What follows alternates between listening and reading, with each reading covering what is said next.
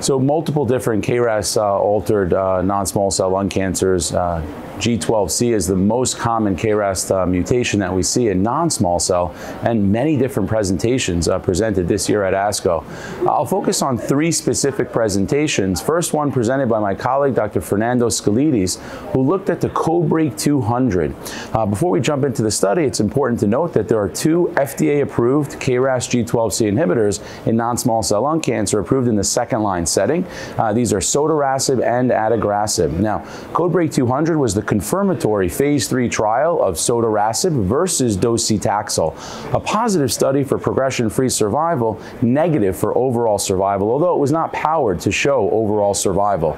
Dr. Scalides' presentation looks at a very important question. Is there a difference in the subsets of co-altered patients? STK11, KEAP1, we know these are patients who do not do well with immunotherapy. How do they do with Sotorasib versus Docetaxel? So it's interesting to note that there was no difference in response rate or duration of response between those who had co-alterations and those who did not, or in the different subsets of patients who received Sotorasib or Docetaxel. One important thing to note is that if you had a point mutation in KRAS or secondary alterations in KRAS or other KRAS alterations such as G12V or G12D, those patients did not respond to Sotorasib. So important that these are medicines specifically for G12C, and if you have other co-alterations in the RAS pathway, these therapies may not be effective.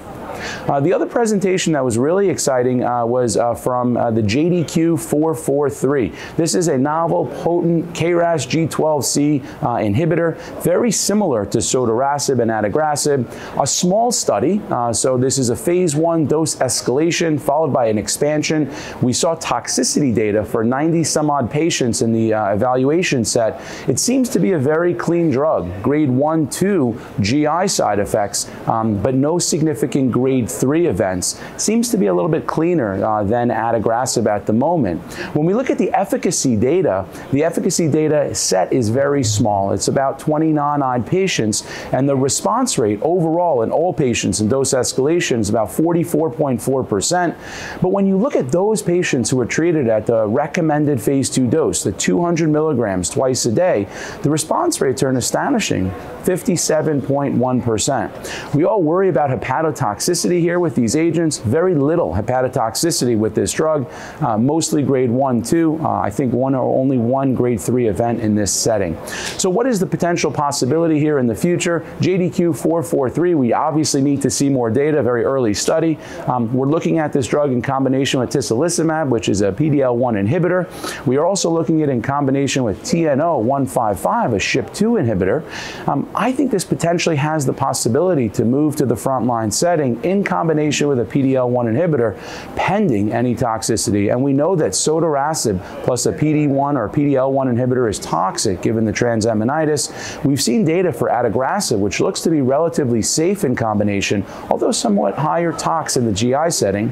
We're hoping that JDQ443 may have a safer profile. Important to note, another agent, LOXO982 or Lilly982, that is another KRAS G12C inhibitor that was just presented at ACR that may have a very similar activity, right? Response rates in that 40% range, and we do know that it may be safe to combine with PD-1 inhibitor at the moment. So a very exciting time for our patients and obviously in the field of KRAS G12C altered non-small cell lung cancer.